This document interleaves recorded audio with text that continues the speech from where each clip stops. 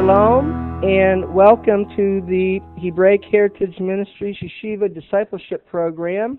In this session, we are going to be covering the topic of biblical terms which describe the exiles of Israel. And why understanding these terms is so important is because these terms are going to be referenced in the New Testament and in Yeshua's ministry, which we're going to see in this lesson. To begin with, we need to understand that biblical terms which describe the exiles of Israel, among other things, are blind, deaf, lame, poor, and leprous.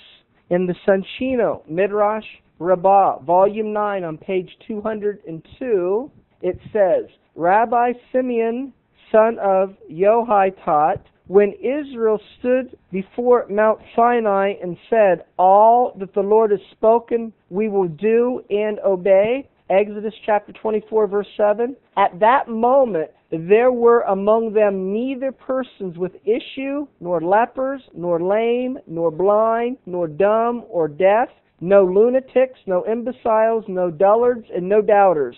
With reference to that moment, it says, Thou art all fair, my beloved, and that is from the Song of Solomon. After they sinned, not many days passed before there were among them persons with issue, and lepers, lame and blind, dumb and deaf, lunatics and dullards. Then the order was given from Numbers chapter 5 and verse 2, let them put out of the camp every leper and everyone that has an issue. The nation of Israel is also referred to as being poor and afflicted. And the Sanchino, Midrash Rabbah, Volume 3, page 383, it says, when Israel asked God, who are your people? The reply was, the poor. For it says, for the Lord has comforted his people and has compassion upon the poor. That's Isaiah 49 and verse 13. The nation of Israel is referred to as being not only poor and afflicted, but needy as well. From the Sanchino, Midrash Rabbah, Volume 2, page 652, it is written, Rabbi Yohanan said, whenever poor, afflicted, or needy occurs, Scripture refers to the nation of Israel. We can see how the nation of Israel is referred to as being a blind man, as it's stated in the Sanchino Midrash Rabbah, Volume 3, page 438, where it says, the blind man is Israel, because it says, we grope for the wall like the blind. Yea, as they that have no eyes do we grope. We stumble at noonday as in the twilight. That is Isaiah in chapter 59 and verse 10. We can see where the nation of Israel is referred to as being deaf and blind from Isaiah in chapter 42, verses 18 and 19, and verse 24, as it is written. Hear ye deaf, and look ye blind, that you may see. Who is blind but my servant, or deaf as my messenger that I sent? Who is blind as he that is perfect, and is blind as the Lord's servant? Who gave Jacob for a spoil, and Israel to the robbers? That is those who came and took the nation of Israel captive. Did not the Lord, he against whom we have sinned? For they would not walk in his ways, neither were they obedient unto his Torah.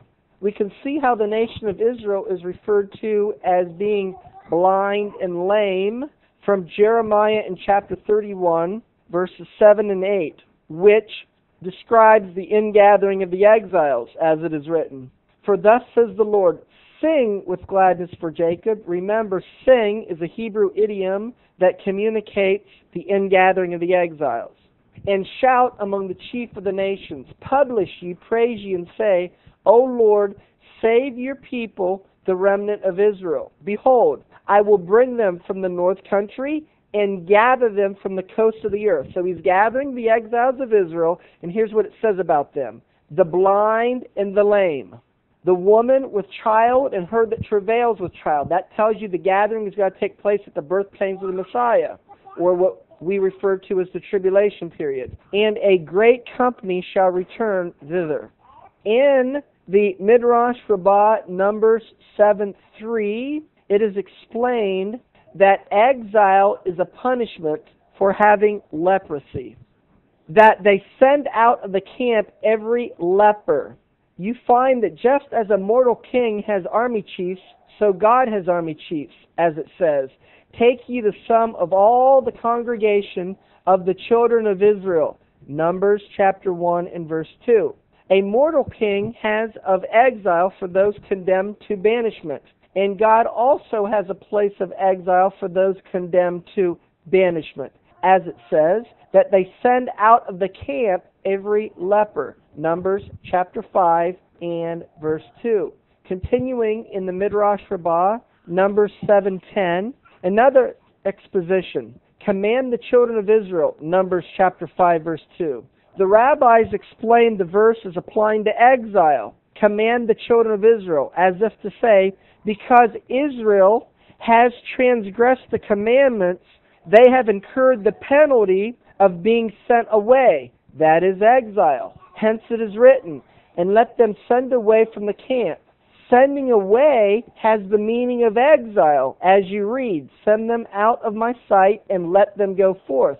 Jeremiah chapter 15 verse 1. Out of the camp, that is, out of the land of Israel, where the Shekinah has its camp. Continuing on, Midrash Rabbah, Numbers 7:10, and the children of Israel did so and put them out without the camp. Numbers chapter 5 and verse 4. When they sinned, they went into exile.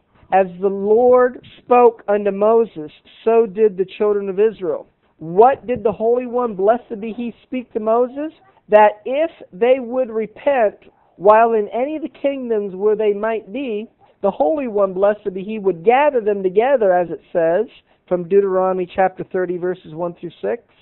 And it will come to pass, when all these things are come upon you, the blessing and the curse, and you shall return, and hearken to His voice. And the Lord your God will bring you into the land, and the Lord your God will circumcise your heart.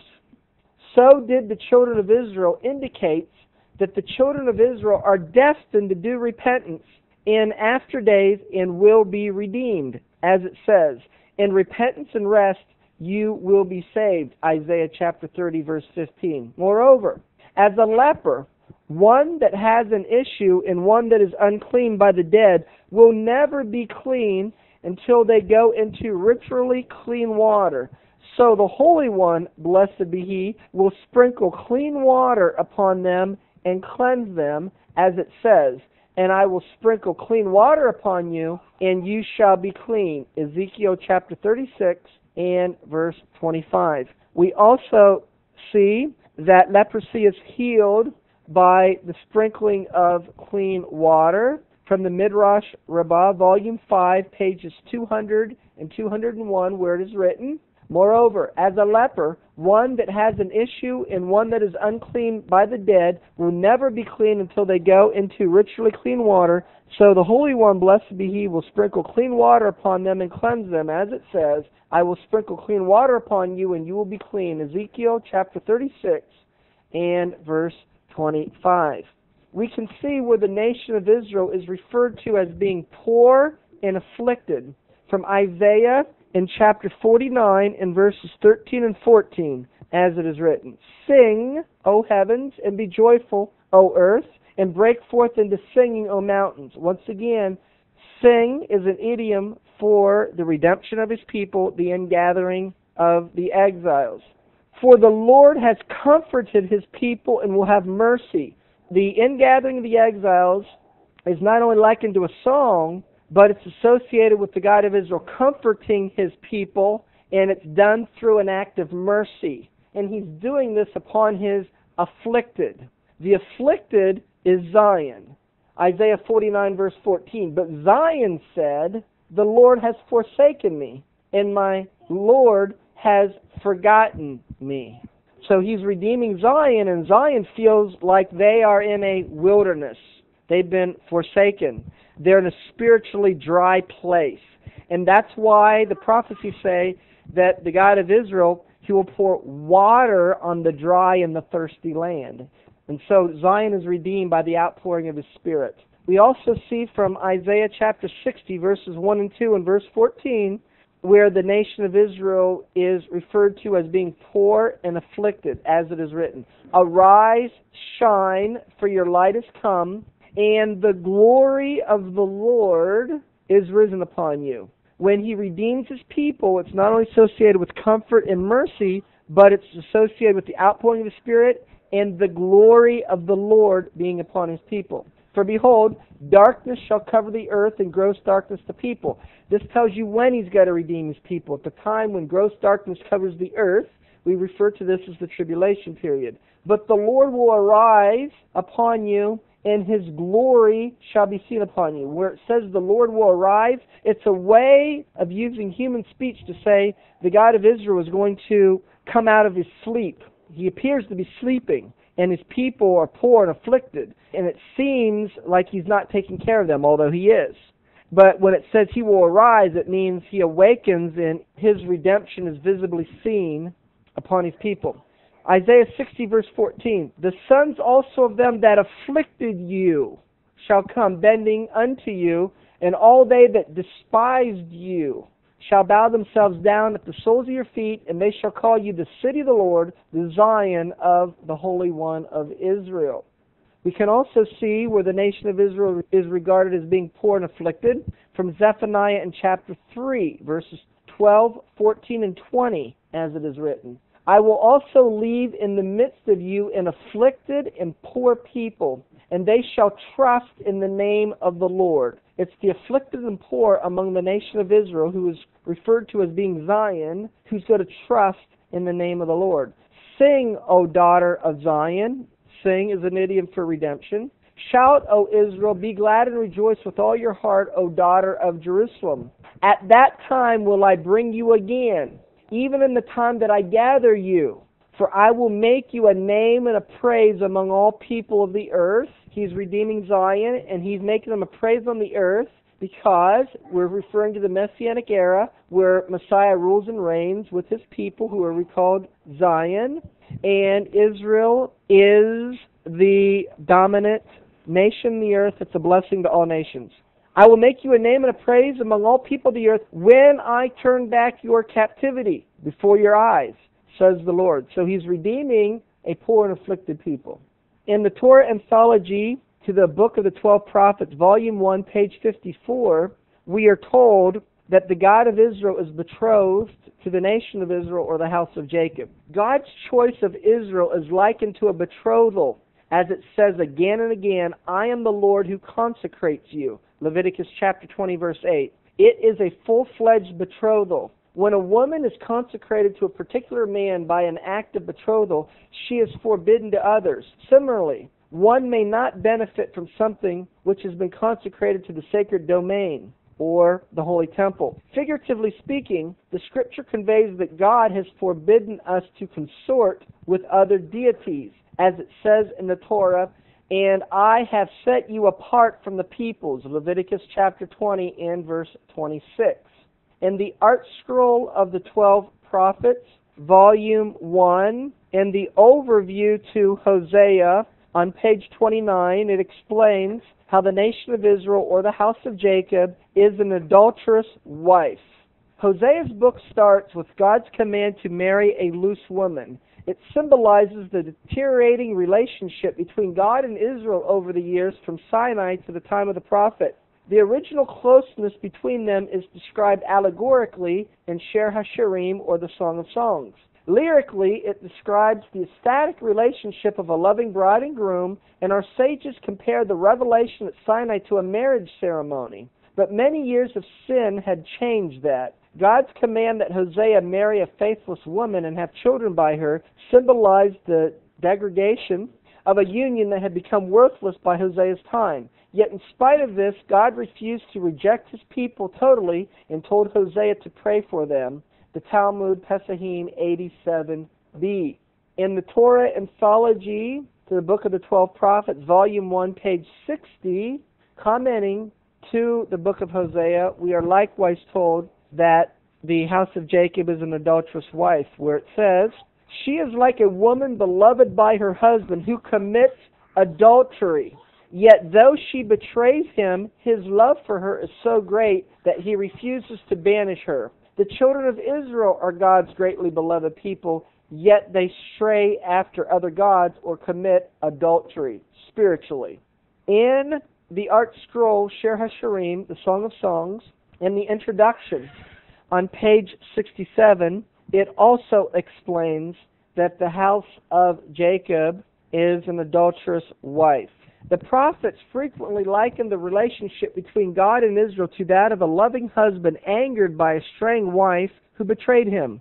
Solomon composed Shir HaShirim, or the Song of Songs, in the form of that same allegory. It is a passionate dialogue between the husband, God, who still loves his exiled wife, Israel, and a veritable widow of a living husband, 2 Samuel chapter 20, verse 3, who longs for her husband and seeks to endear himself to him once more as she recalls her youthful love for him and admits her guilt. God, too, is afflicted by her afflictions, Isaiah 63, verse 9, and he recalls the kindness of her youth, her beauty, and her skillful deeds for which he loved her.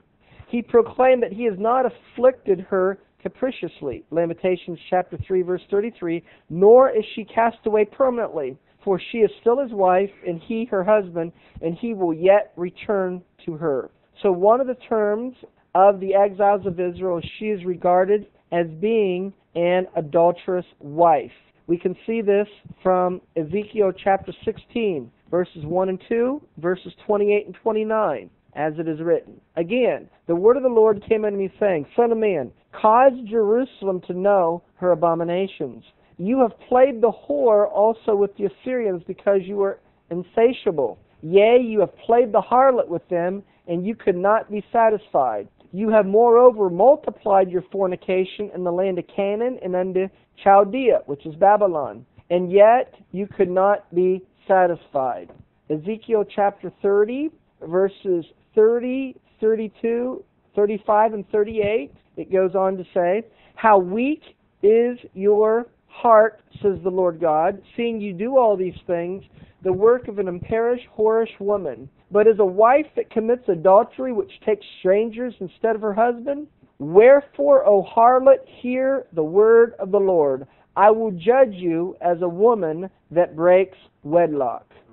Israel is regarded as being nidah while in exile, which means forbidden from her husband. In the Sanchino Midrash Rabbah, Volume 7, page 109, it is written, Jerusalem has grievously sinned. Do the heathen nations then not sin? But although they sin, it has no sequel in punishment. Israel, however, sinned and were punished. Therefore, she has become as one unclean. Le nidah. She was doomed to vagabondage. Nidah, or unclean, is connected in the Hebrew language to nadah, which means a wanderer. In Ezekiel chapter 36, verse 17, we see that the nation of Israel in exile is regarded as being in nidah. Son of man, when the house of Israel dwelt in their own land, they defiled it by their own way and by their doings. Their way was before me as the uncleanness of a removed woman.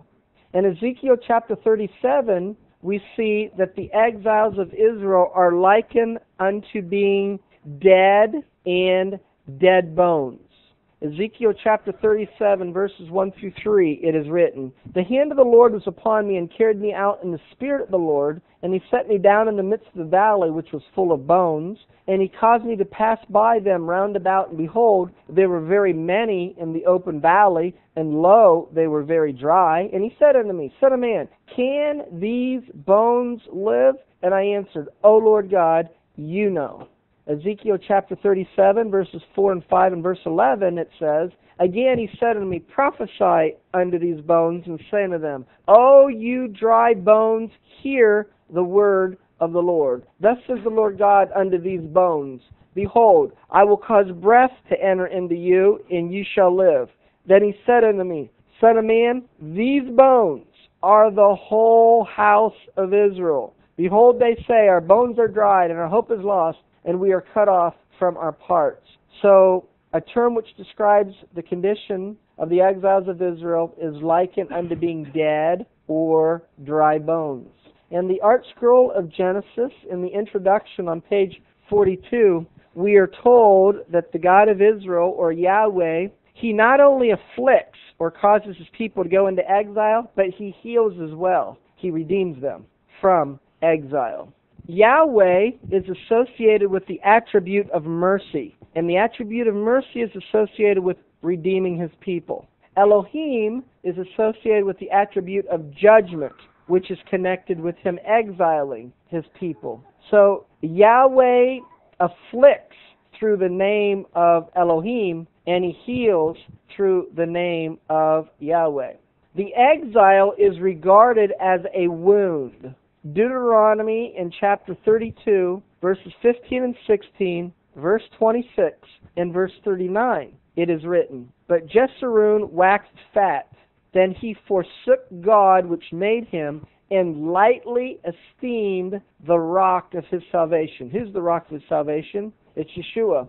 They provoked him to jealousy with strange gods. With abominations provoked they him to anger. And I said, I would scatter them into corners. I would make the remembrance of them to cease from among men. See now that I, even I, am He, and there is no God with me. I kill, and I make alive. I wound, that is exile, and I heal, that is redemption. Neither is there any that can deliver out of my hand. We can also see how the exile was regarded as a wound from Lamentations chapter 2, verse 13, and then Jeremiah chapter 30, verses 12 and 13, Hosea chapter 5, verse 15. In Lamentations chapter 2, verse 13, it is written, What thing shall I take to witness for you? What thing shall I liken to you, O daughter of Jerusalem? What shall I equal to you that I may comfort you, O virgin daughter of Zion? For your breach is great like the sea, and who can heal you? So the healing is regarded as redemption. For thus says the Lord, Jeremiah chapter 30, verses 12 and 13, Your bruise is incurable, and your wound is grievous. There is none to please your cause that you may bound up. There are no healing medicines. In other words, no one in the world can solve your problem. Hosea chapter 5, verse 13, When Ephraim saw his sickness, and Judah saw his wound, then went Ephraim to the Assyrian, and sent to King Jareb. Yet could he not heal you, nor cure you of your wound? No. The only one that can cure them of their wound is Yeshua, the Messiah. So, the ingathering of the exiles, or the Messianic redemption, is the healing of the wound of exile. Jeremiah chapter 3, verse 20, 22, and then Jeremiah chapter 30, verse 17, it is written, Surely as a wife treacherously departs from her husband, so have you dealt treacherously with me, O house of Israel, says the Lord. Return, you backsliding children, and I will heal your backslidings. Behold, we come unto you, for you are the Lord our God. For I will restore health to you, and I will heal you of your wound. When does the ingathering of the exiles take place? When does He heal the wound of His people? Because they called you an outcast, saying, This is Zion, which no man seeks after. When Zion is regarded as an outcast in the world, in other words, the world doesn't want anything to do with Zion, wants to distance itself from Zion, that's when He's got to heal His people of their wound. Do you realize that that hour in history is now? The healing of the wound takes place in the third day. And this third day is a reference from the coming of Yeshua, who came after the fourth day. So this third day is after 4 days, which means it's the seventh day, which means it's the Messianic era. The Messianic era has an evening and a morning, and the ingathering takes place in the evening part, meaning the tribulation of the day of the Lord, which is the seventh day. Hosea chapter 6, verses 1 and 2. Come, and let us return unto the Lord. He has torn, He will heal us. He has smitten, He will bind us up. After 2 days, He revives us. When are we going to see His people returning to Torah? After 2 days. Guess what? We're 2 days from His first coming. That's why there is a corporate movement within the body of Messiah to return to Torah, because that's what the prophecy says. But in the third day, He will raise us up and we will live in His sight. So as we transition from the end of 2 days and begin the third day is when He raises us up. And then we live in His sight. What's living in His sight? We're ruling and reigning with Him during the Messianic era, because out of Zion shall go forth the Torah and the word of Yahweh from Jerusalem. Isaiah chapter 2 and verse 3. Another description of the nation of Israel in their exile is they're regarded as being sold by the God of Israel into the nations. Deuteronomy chapter 32, verses 26 and 30, it is written, I said, I would scatter them into corners. I would make the remembrance of them to cease from among men. How should one chase 1,000 and two put 10,000 to flight, except their rock had sold them and the Lord had shut them up? We can also see how the nation of Israel, in describing their exile, they have a status of being sold by the God of Israel to the nations, which means if He sells them, He can buy them back. Isaiah chapter 50, verse 1, and Isaiah 52, verse 3, it is written, For thus says the Lord, Where is the bill of your mother's divorcement, whom I have put away? Or which of my creditors is it to whom I have sold you? Behold, for your iniquities have you sold yourselves, and for your transgressions is your mother put away. For thus says the Lord, You have sold yourselves for naught, and you shall be redeemed without money. Notice, you're redeemed without money.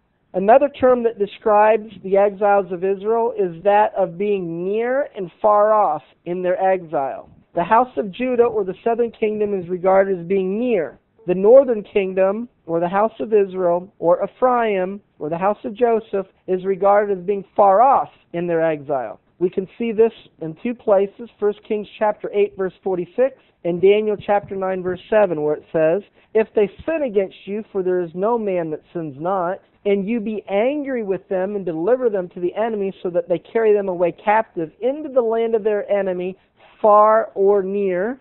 Now Daniel chapter 9, verse 7, O Lord, righteousness belongs unto you, but unto us confusion of face, as it is this day. To the men of Judah and the inhabitants of Jerusalem, that is the southern kingdom, that is the Jews, and to all Israel, which is now referring to the northern kingdom, that are near and far off through all the countries where you've driven them, because of their trespass that they have trespassed against you.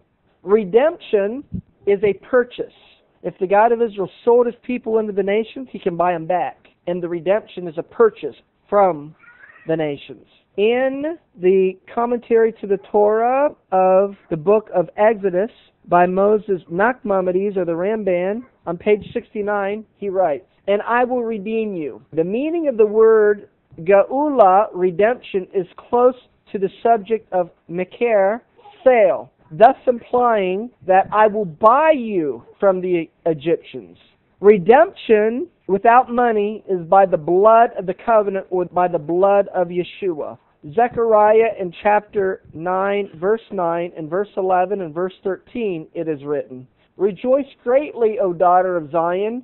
Shout, O daughter of Jerusalem. Behold, your king comes unto you. He is just and having salvation, lowly and riding upon a donkey, and upon a colt, the foal of a donkey. And as for you also, by the blood of the covenant, I have sent forth the prisoners out of the pit, wherein there is no water. Who are the prisoners that are in the pit where there is no water? The exiles of Israel. How does He redeem them? By the blood of the covenant. And who are the exiles? Ephraim and Judah. Zechariah chapter 9, verse 13. When I have bent Judah for me and filled the bow with Ephraim. Let's look at the summary of terms which describe the exiles of Israel. The exiles of Israel are regarded as being deaf, blind, lame, poor, leprous, dry bones, poor, and needy. They are described as being afflicted, sick and wounded, an adulterous wife, an unclean woman, sold in the nations. The northern kingdom is regarded as being far off in their exile, and the southern kingdom is regarded as being near in their exile. Why is it so important to understand that these are the terms for the exiles of Israel, or at least part of the terms, in their dispersion in the nations? Because these are the terms that's going to be used by the New Testament and by Yeshua and his ministry that will be making a reference to the work of the Messiah to regather the exiles of Israel.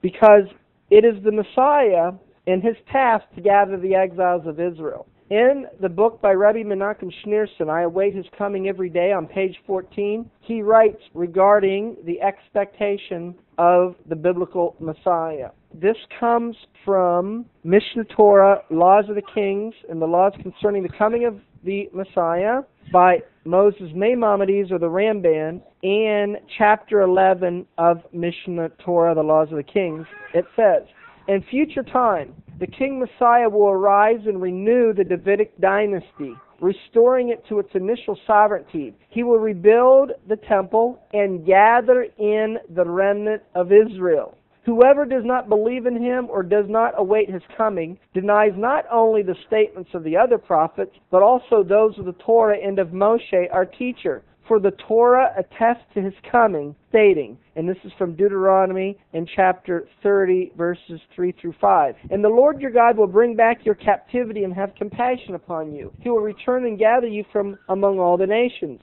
Even if your dispersed ones are in the farthest reaches of heaven, from there will God gather you in, and God will bring you to the land." So these verses in Deuteronomy chapter 30 refer to the role of the Messiah to gather the exiles of Israel, and it's the summation of what the prophets write about. These explicit words of the Torah include all that was said on the subject by the prophets. Continuing on in I Await His Coming Every Day, on page 18 by Rabbi Menachem Schneerson, quoting from Mishnah Torah, the Laws of the Kings, the laws concerning the coming of the Messiah, written by Moses Maimonides. He says, "If a king will arise from the house of David," and if he does a variety of things, among them being, if he gathers in the dispersed remnant of Israel, he's definitely the Messiah. You know what one of the major objections of Orthodox Judaism, why they claim that Yeshua is not and cannot be the Messiah? He didn't gather the exiles of Israel. And most Christians don't have a mindset that the New Testament, or Matthew, Mark, Luke, and John, has anything to do with the Messiah to gather the exiles of Israel. However, the irony to all that is this is the central focus of Yeshua's ministry, is to gather the exiles of Israel. It's the reason why he died on the tree. We're going to look at that in a little bit closer detail in a moment. From the book A Matter of Return by Rabbi Raphael Eisenberg, on page 131, he also explains from Isaiah chapter 11 that it's the role of the Messiah to gather the exiles of Israel. Isaiah foresaw, "And in that day it shall be that the root of Jesse," that's Isaiah 11, "that stands for a banner of the peoples, to him shall the nation seek, and his resting place shall be glorious.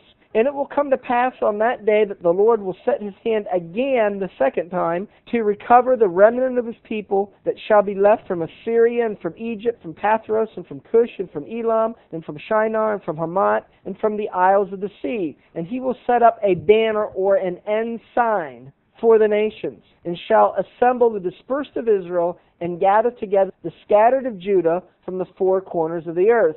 From this prophecy, we learn that the Messiah, the son of David, will gather the dispersed of Israel, the vanished 10 tribes, and will ingather Judah from the far corners of the globe. Therefore, it is the Messiah and the task of the Messiah to gather the exiles of Israel. We can see the prophecy of the ingathering of the exiles and how those ingathered are referred to by some of these terms that I've been sharing with you from Isaiah in chapter 35, and in verses 1 and 2 and verse 4 it is written, "The wilderness and the solitary place shall be glad for them, and the desert shall rejoice and blossom as the rose. It shall blossom abundantly, and rejoice even with joy and singing." Joy and singing? That's redemption. "The glory of Lebanon shall be given unto it, the excellency of Carmel and Sharon. They shall see the glory of the Lord." So the redemption is likened to seeing the glory of the Lord. "And the excellency of our God. Say to them that are of fearful heart." Now, why are people being fearful of heart because of the tribulation and the things that are coming upon the earth. Remember, Yeshua says men's heart will fail them for the fear of the things coming on the earth. So say to those who are fearful of heart, he's speaking about the end of days, be strong, fear not, behold, your God will come with vengeance. What's the vengeance? That's the judgment of the nations. Why are the nations being judged? Because they're dividing the land of Israel. Even God with recompense, He will come and save you or redeem you. Isaiah chapter 35 verses 5 and 6 and verse 10. Look who He's redeeming and how they're described. Then the eyes of the blind will be opened. That's those who's not following Torah. The ears of the deaf will be unstopped. Those who won't hear Torah. Those who won't believe and understand that Yeshua is the Messiah. Then shall the lame man leap as a hart, and the tongue of the dumb sing. For in the wilderness, and Zion is referred to as being in the wilderness. Remember, comfort ye my people, is a voice crying in the wilderness. For in the wilderness shall waters break out. Waters is referred to understanding of Torah, the outpouring of the Ruach HaKodesh, the Holy Spirit, and the knowledge of the Messiah, and streams in the desert. And the ransom of the Lord shall return and come to Zion with songs and everlasting joy upon their heads. They shall obtain joy and gladness, and sorrow and sighing shall flee away. With this background, you should now, with this foundation, be able to understand the answer that Yeshua gave to John when he asked of Yeshua, are you the Messiah? Matthew chapter 11, verses 1 through 4, it is written, And it came to pass when Yeshua had made an end of commanding His 12 disciples, He departed there to teach and to preach in their cities. Now when John had heard in prison the works of Yeshua, he sent 2 of his disciples and said unto him, Are you he that should come? Are you the Messiah? Or do we look for another? Is someone else the Messiah? And what is the answer that Yeshua's got to give that He's the Messiah? Which should be the same answer that you give that He's the Messiah. Here's His own answer of why He's the Messiah. Yeshua answered and said to him, Go and show John those things which you do hear and see. The blind receive their sight, the lame walk, the lepers are cleansed, the deaf hear, the dead are raised up, the poor have the gospel preached to them. Who are the blind, the lame, the lepers, the deaf, the dead, and the poor? They are all terms for the nation of Israel in exile. So go tell them the blind receive their sight, I'm going to redeem the exiles of Israel. The lame walk, I'm going to redeem the exiles of Israel. The lepers are cleansed, I'm going to redeem the exiles of Israel. The deaf hear, I'm going to redeem the exiles of Israel. The dead are raised up, I'm going to redeem the exiles of Israel. The poor have the gospel preached to them. That's the role of the Messiah, to redeem the exiles of Israel. And then he adds, Blessed is he whoever that's not offended in me.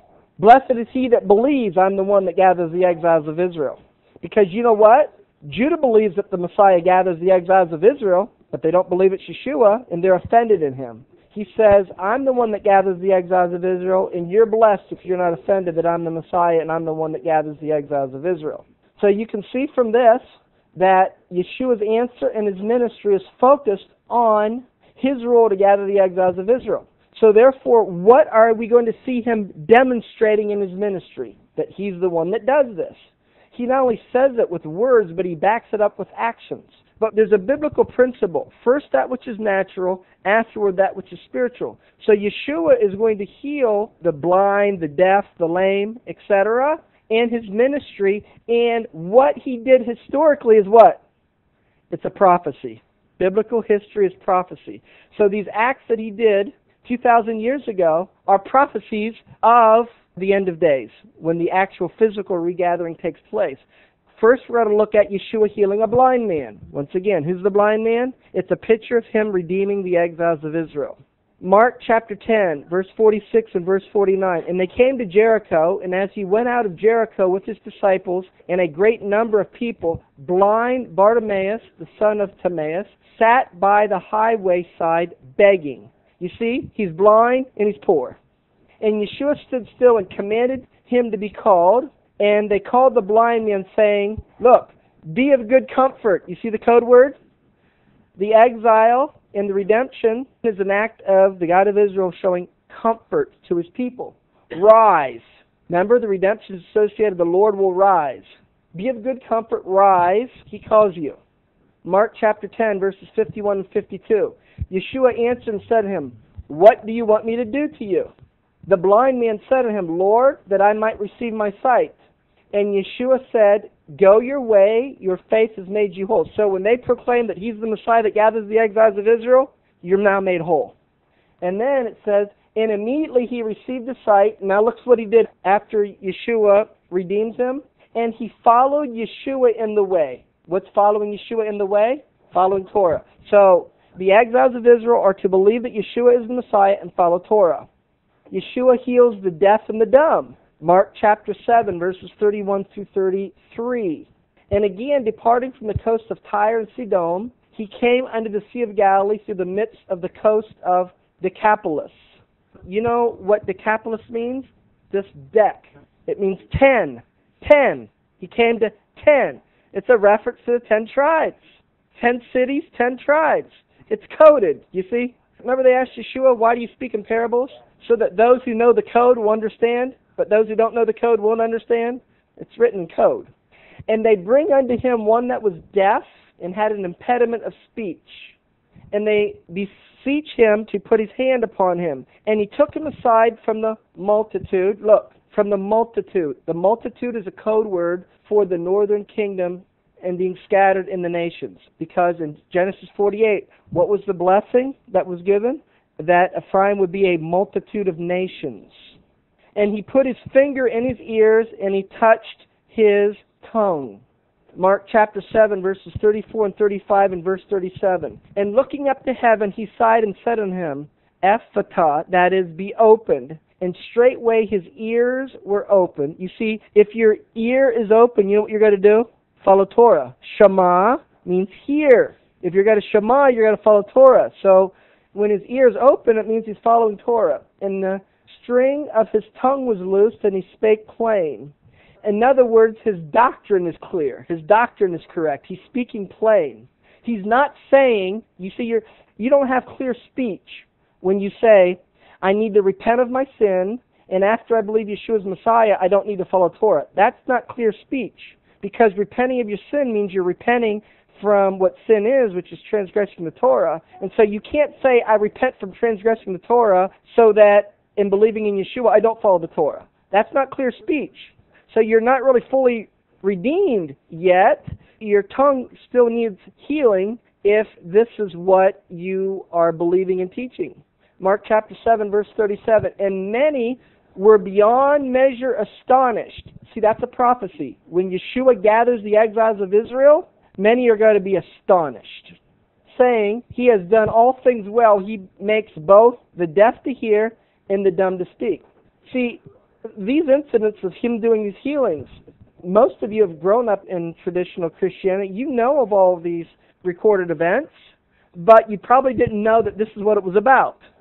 We see in Matthew chapter 15, verses 29 through 31, that Yeshua is healing the deaf and the dumb and the lame. And Yeshua departed from there and came nigh unto the Sea of Galilee. And great multitudes came. Who's the great multitude? It's a prophetic reference to the exiles of Israel, but in his day it's a literal people that were following him. Having with them those that were lame, blind, dumb, maimed, the condition of the exiles of Israel. And many others, and cast them down at Yeshua's feet, and he healed them.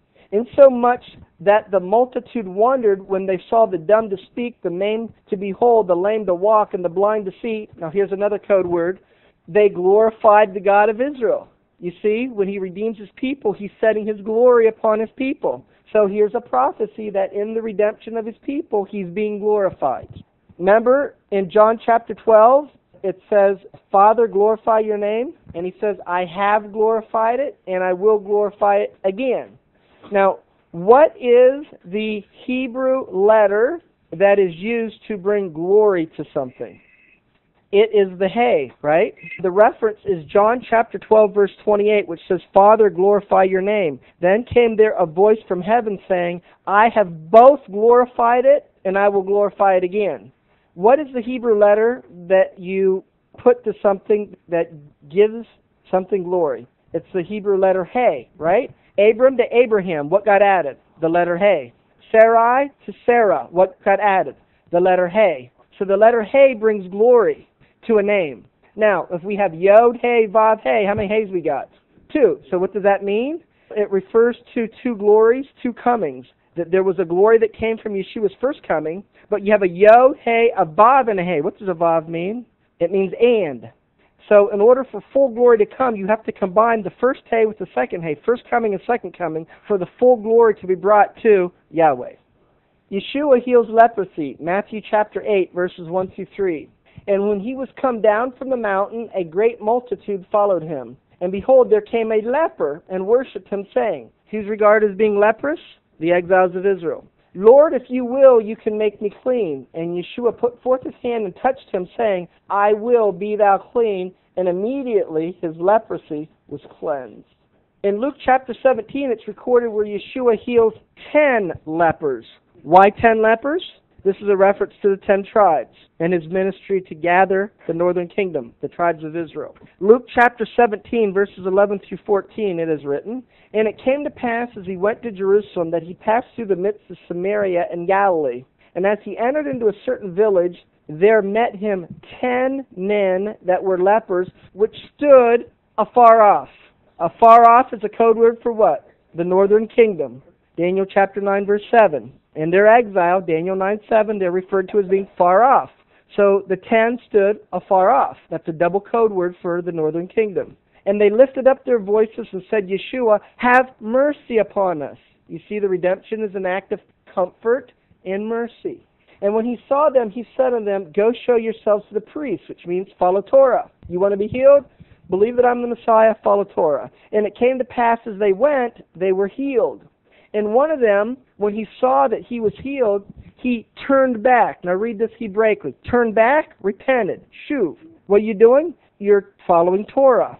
Turn back. Shuv. Repent. Follow Torah. One of them turned back and look, with a loud voice. How are the exiles gathered? With the sound of the shofar, which is a loud blast. So the one that returns to Torah and is ingathered by the Messiah glorifies God. Glorifies Yeshua. And he fell down on his face at his feet, giving him thanks, for he was a Samaritan. Who's the Samaritans? That is the intermarriage between the 10 tribes and the Assyrians, their captives. So this is all about the northern kingdom. And Yeshua answered and said, Were there not 10 cleansed, but where are the 9? There are not found that return to give glory. So there were 10 that got healed. To use Christian terms, there were 10 that got saved. There's 10 that believe that Yeshua is the Messiah. But of the 10 that believe he's the Messiah, only 1 in 10 followed Torah, and it's by following Torah and believing the Messiah that you give glory to God, that you give glory to Yeshua, except this stranger. So who are the 10 lepers who Yeshua healed? They're Samaritans, Luke 17:16. They're 10 lepers, Luke 17:12. They stood afar off, Luke 17:12. They were strangers, Luke 17:18. All terms that describe the northern kingdom. So the 10 tribes of the northern kingdom of Israel is the subject of the 10 lepers who are healed. Leprosy is healed through repentance. Exodus chapter 4 verse 7 says, And put your hand into your bosom again. It's the Hebrew word shuv, which is the Strong's number 7,725. And he's put his hand into his bosom again, which means shuv. And he plucked it out of his bosom, and behold, it was turned again, shuv, as his other flesh. And so this is making a reference that the healing of leprosy comes by shuv, repentance. And repentance is following Torah, believing Yeshua is the Messiah. Now, one of the terms for the exiles of Israel is they are nidah. So what does Yeshua do in his ministry? He heals a woman with an issue of blood. Mark chapter 5, verses 25 through 27. And a certain woman had an issue of blood 12 years. Why 12 years? The 12 tribes of Israel. And the 12 tribes of Israel have an issue of blood. Their nidah, Ezekiel 36, verse 17. And they suffered many things of many physicians, and had spent all that she had, was nothing better, but rather grew worse. That means they're going from country to country, and those are their physicians. It's the other nations of the world who they're trying to find comfort in. But there's no comfort. The only comfort is through the redemptive work of Yeshua the Messiah. And when she had heard of Yeshua, she came in the press behind and touched his garment. So what's she touching on his garment? The tzitzit. And what is the purpose of the tzitzit? Is to remember to keep the commandments. So when she touches the hem of his garment, she's reaching out and she's making a proclamation of following Torah. Mark chapter 5, verses 28 and 29. For she said, if I may touch his clothes, that is, the hem of the garment, that is, follow Torah. And if you follow Torah, you believe that Yeshua is the Messiah, because didn't he say, had you believed Moses, you would have believed in me, because he wrote of me? So when we're talking about following Torah, we're talking about believing that Yeshua is the Messiah. And it says, straightway the fountain of her blood was dried up, and she felt in her body that she was healed of the plague. What is the plague? The plague is the exile, because the exile was likened unto a wound. So these are literal events that's prophesying of things to come in its fullness. Because remember, how is prophecy fulfilled Hebraically? Here now, but not yet. In part, but then later in its fullness. The first coming was in part. The second coming is in its fullness. When God told Abraham in Genesis 17 that his descendants would go into the land of Canaan and inherit it, did they go in? Yeah. Did they fully inherit it? No. Not even in the book of Judges did they fully inherit it. The fullness of the inheritance is at the Messianic era. That was only a partial fulfillment of what was to come. Likewise, Yeshua's first coming is a partial fulfillment of what is to come. One of the terms that describes the exiles of Israel is an adulterous woman. So Yeshua in John 4, and also in John in chapter 8, he's got to forgive the sins of an adulterous woman. John chapter 4, verses 3 through 6. He left Judea. That is a prophecy of leaving and focusing on the southern kingdom or Judah.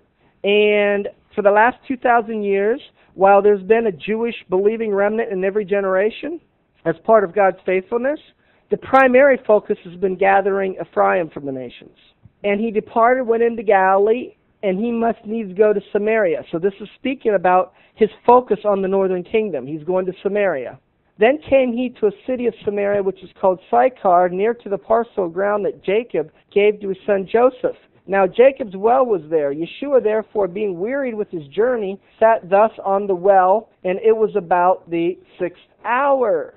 John chapter 4, verses 7, 9, and 10, it is written, Then came a woman of Samaria to draw water. She's from Samaria, then what? She's connected to the northern kingdom.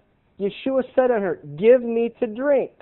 Then said the woman of Samaria unto him, How is it that you, being a Jew, ask drink of me, which am a woman of Samaria? For Jews have no dealings with Samaritans. That's a way of saying Jews don't want to have anything to do with Christians. They're in idolatry. We don't want anything to do with them, even as the Jews viewed the Samaritans as being in idolatry. Yeshua answered and said unto her, If you knew the gift of God, what is the gift of God? Not only redemption in Yeshua, but he's got to heal you of all your ails. You need to follow Torah, and he's got to ingather the exiles. If you knew the gift of God and who it is that said to you, Give me to drink, you would have asked of him, and he would have given you living water. John chapter 4, verse 11, verses 13 and 14, it is written, The woman said unto him, Sir, you have nothing to draw with, and the well is deep. From where then have you this living water? Yeshua answered and said, Whoever drinks of physical, literal water will thirst again. But whoever drinks of spiritual water that I shall give him will never thirst. But the water that I shall give him shall be in him a well of water springing up into everlasting life. Continuing on, John chapter 4, verse 15, and John chapter 4, verses 25 and 26, it is written, The woman said unto him, Sir, give me this water, that I thirst not, neither come hither to draw. The woman said unto him, I know that when Messiah comes, who is called Christ, when he comes, he will tell us all things. And Yeshua said, I that speak to you am he. I'm the Messiah. So he not only proclaims he's the Messiah by healing the blind and the deaf and the leper, he's telling the woman who represents the northern kingdom, he's telling the 10 tribes, I'm the Messiah. You need to drink of me. Now in John chapter 8, we are told an account where we have a woman who was charged with committing adultery, which is the spiritual condition of the exiles of Israel.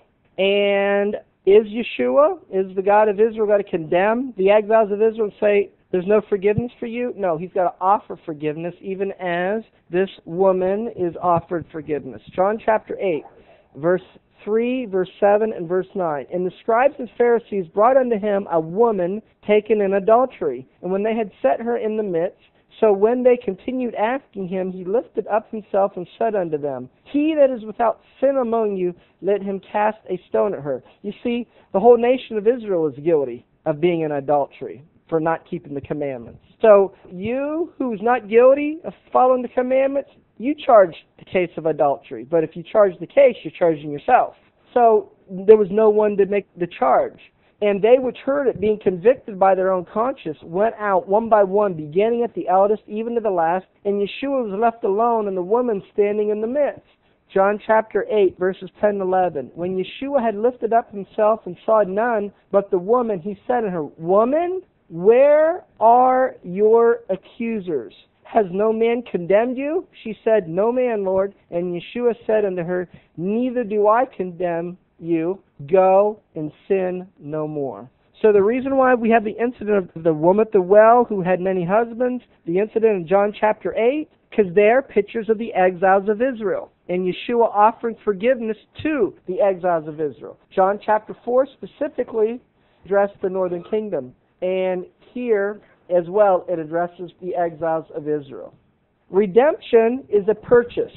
And that purchase is by the blood of Yeshua. Acts chapter 20, verse 25 and 28, it is written, And now, behold, I know that you all among whom I have gone preaching the kingdom of God. So, what are you doing if you're preaching the kingdom of God? You're preaching the role of Yeshua to gather the exiles of Israel, and that you've departed from Torah, and you need to return to Torah. That's preaching the kingdom of God. Take heed, therefore, unto yourselves and to all the flock over the which the Holy Spirit has made you overseers, to feed the congregation of God, which he has purchased with his own blood. The redemption of the exiles is a purchase. Without money, it's by the blood of Yeshua. 1 Corinthians chapter 6, verses 19 and 20, we are told as well that if you believe that Yeshua is the Messiah and proclaim him as your Lord and Savior, he's bought you. What? Know you not that your body is the temple of the Holy Spirit which is in you, which you have of God, and you are not your own? For you are bought with a price. That's his blood. Therefore, glorify God in your body and in your spirit. How do you glorify God in your body? You proclaim Yeshua as Messiah, and you follow Torah, and you walk by the Spirit. Yeshua died to bring together those who are near and far off. You see, Paul knew the code words, and he used them in the book of Ephesians in chapter 2. He says in Ephesians chapter 2, verses 13 and 14 and 17 and 18, But now in Messiah Yeshua, you who were sometimes far off, who's that? That's the northern kingdom, are made near by the blood of Messiah. For he is our peace, making peace between northern kingdom and southern kingdom, who has made both one and broken down the middle wall of partition between us. Because, you see, the northern kingdom and southern kingdom never really did ever get along. And he came and preached shalom to you, which are far off, and those who are near. Those who are far off, northern kingdom. Those who are near, southern kingdom. For through him we both have access by one Spirit unto the Father. It is Yeshua who gathers the exiles of Israel. John chapter 10, verse 14, Yeshua said, I am the good shepherd. When he says, I am the good shepherd, he's making the claim that he's the Messiah and he gathers the exiles of Israel. Making a reference, an allusion, back to Ezekiel chapter 34, verses 11 through 13, where it is stated that Yahweh Elohim, the good shepherd of his people, will gather the exiles of Israel. For thus says the Lord God, Behold, I, even I, will both search my sheep and seek them out. And I will bring them out from the people and gather them from the countries and will bring them into their own land and feed them upon the mountains of Israel by the rivers and in all the inhabited places of the country. In proclaiming that he is the good shepherd, Yeshua goes on to say that the reason why he's going to die on the tree is for the ultimate purpose of gathering together the exiles of Israel, which isn't fully completed until the second coming. But he dies on the tree at his first coming to pay for the sin of the exiles of Israel and their condition of being blind and lame and lepers and dumb, etc., idolatrous. an adulterous wife. And other sheep I have. He's speaking to Jews, and he says, other sheep I have, that's Ephraim, that's the northern kingdom, which are not of this fold. He's speaking to Jews, so in other words, he's referring to the southern kingdom. I have the northern kingdom, who is not of you, the southern kingdom. Them also I must bring, and they will hear my voice. That is the northern kingdom. He's saying that the majority of people from northern kingdom and southern kingdom that believe he's the Messiah will be from the northern kingdom. And there will be one fold, that's the reunification of Ephraim and Judah, and one shepherd, that's Yeshua ruling and reigning over them. That will happen during the Messianic era. And then Yeshua says, therefore does my Father love me, because I lay down his life. He's laying down his life so that there can ultimately be one fold and one shepherd over them. We are told, likewise, in John chapter 11, verses 49 through 52, that Yeshua died on the tree to gather the exiles of Israel. John chapter 11, verses 49 and 50, and one of them, named Caiaphas, being the high priest that same year, said unto them, you know nothing at all, nor consider that it is expedient for us that one man should die for the people, and that the whole nation perish not. This is the principle that the righteous one of the nation of Israel can atone for the sins of the whole community. John chapter 11, verses 51 and 52. And this spake he not of himself, but being high priest that year, he prophesied that Yeshua would die for that nation. And he's speaking specifically here of the southern kingdom or Judah. But not for that nation only. So he's dying not only for Judah, but for another nation. That other nation is the northern kingdom, or Ephraim. And that he would gather together in one, that's Ephraim and Judah, northern kingdom, southern kingdom, who are the children of God, scattered abroad. In the Soncino Midrash Rabbah, volume 5, pages 148 and 149, we are told another principle, that Israel is preserved in exile, so that when they get redeemed, they will sanctify and glorify the name of the God of Israel in Yeshua the Messiah. Thus it is written, for my name's sake will I defer my anger, and for my praise will I refrain for thee, that I cut thee off. Isaiah in chapter 48, verse 9. The text speaks of Israel. For my name's sake will I defer my anger. My name's sake refers to Israel, with whom the Holy One, blessed be He, particularly connected His name by declaring, I am the Lord your God, Exodus chapter 20, verse 2. And with whose name Israel He combined His own. On this account, the Holy One, blessed be He, deferred His anger with Israel, for He did not banish them from the world, and only exacted punishment from them in small degrees in exile, in order to cleanse them, not seeking to blot them out, so that His name might not suffer profanation through them, be profaned. We find, in fact, that when Israel were in Egypt, they rebelled against the Holy One, blessed be He, and He wished to consume them there, but deferred His anger with them for His name's sake, and did not execute His intention. Thus it is written, neither did they forsake the idols of Egypt. Then I said, I would pour out my fury upon them, etc. Ezekiel chapter 20, verse 8. Likewise, when Israel went forth into the wilderness, they rebelled against Him, and the Holy One, blessed be He, sought to consume them, but deferred His anger with them for His name's sake, as it says. But the house of Israel rebelled against me in the wilderness. Then I said, I would pour out my fury upon them, but I was wrought for my name's sake. Ezekiel chapter 20, verse 13. Similarly, the children of the generation of the wilderness rebelled against the Holy One, blessed be He, and He sought to consume them, but deferred His anger with them for His name's sake, swearing that He would call them to account during the oppressions of heathen governments. But He did not bring about their complete annihilation, as it says. Then I said I would pour out my fury upon them in the wilderness. Nevertheless, I withdrew my hand, and I lifted up my hand unto them also in the wilderness. Ezekiel chapter 20, verse 21.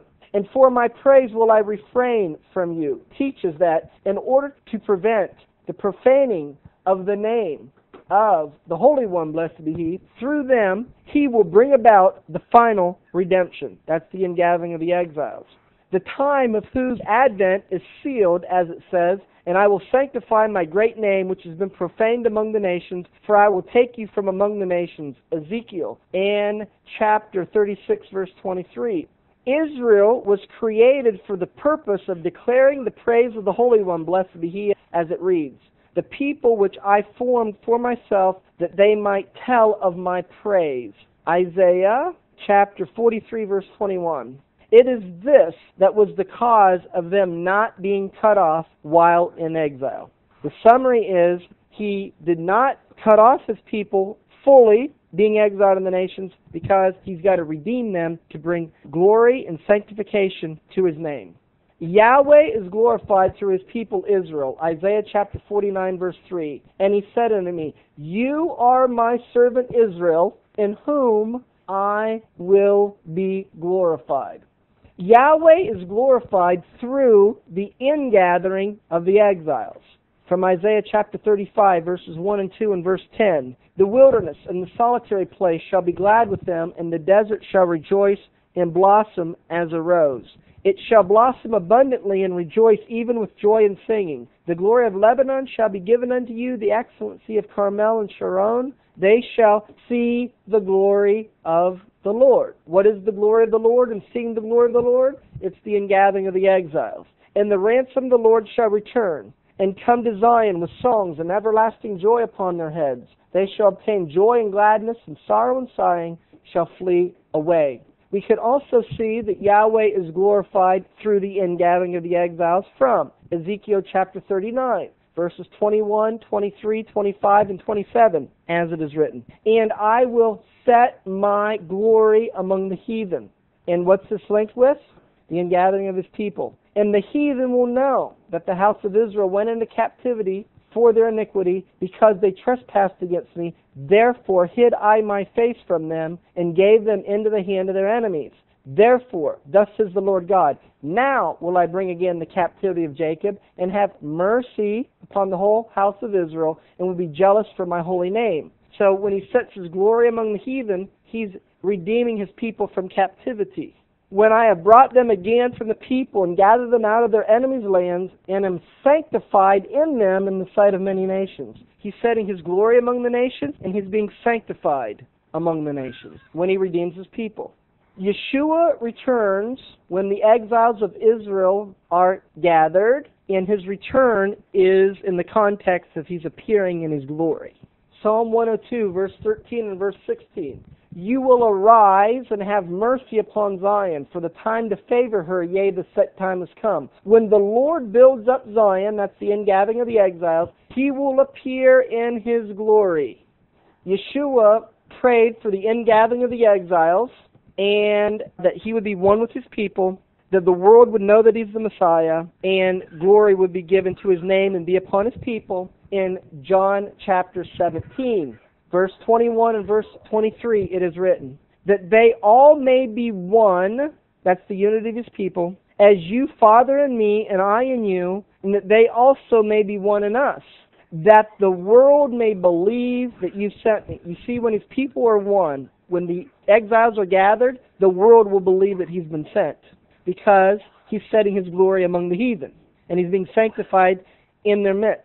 I in them, and you in me, that they may be perfect in one, and that the world may know that you have sent me and loved them as you have loved me. That the world will know that the God of Israel loves His people, even as the Father loves Yeshua.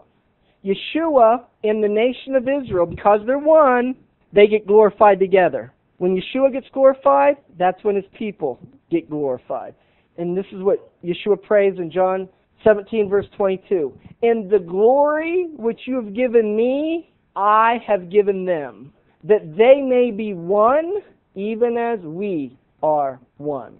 We are told that there will be fishermen sent to gather the exiles of Israel. So Yeshua does the work, but He commands us to be a part of the work, to be His servants in the work, and He commands us to go tell the good news that He's the Messiah, that He gathers the exiles, and that we're supposed to follow Torah. Jeremiah chapter 16, verses 14 through 16. Therefore, behold, the days come, says the Lord, that it will no more be said, the Lord lives that brought up the children of Israel out of the land of Egypt, but the Lord lives that brought up the children of Israel from all the lands where He has driven them, and I will bring them again into their own land. How's He got to do this? Behold, I will send for many fishers. So therefore, when Yeshua calls his disciples, he's got to give them a job. And the job is to go out and proclaim he's the Messiah, that he gathers the exiles of Israel, and that the exiles need to repent and accept Yeshua and his blood for the forgiveness of their sins and follow Torah. Matthew chapter 4, verses 18 and 19, it is written, Yeshua, walking by the Sea of Galilee, saw two brethren, Simon, called Peter, and Andrew, his brother, casting a net into the sea, for they were fishers. And he said, follow me, and I will make you fishers of men, referring back to Jeremiah chapter 16. If you follow me, this is your job task. Not only are you supposed to live the life personally, but you're supposed to testify of who I am in my works. I will make you fishers of men. This is our ministry, as we can see in Luke chapter 14, verses 13 and 14. When you make a feast, call the poor, the maimed, the lame, and the blind. That's the exiles of Israel. When you call a feast, invite the exiles of Israel. And if you do, and teach them about Messiah, Israel didn't gather the exiles and they need to follow Torah, if you do, you'll be blessed. For they cannot repay you. Why? Because they're poor, they're maimed, they're lame, they're blind. But you will be recompensed at the resurrection of the just. I pray that this message has been a rich blessing to you. Remember always these words from 1 John chapter 2, verse 6. He who says he abides in him, he who says he's a believer in Yeshua as the Messiah, ought himself so to walk, even as he walked. And how did Yeshua walk? He followed the Torah of his Father. And he said, if you love me, keep my commandments. John chapter 14 and verse 15. Shalom and Yeshua the Messiah. Amen.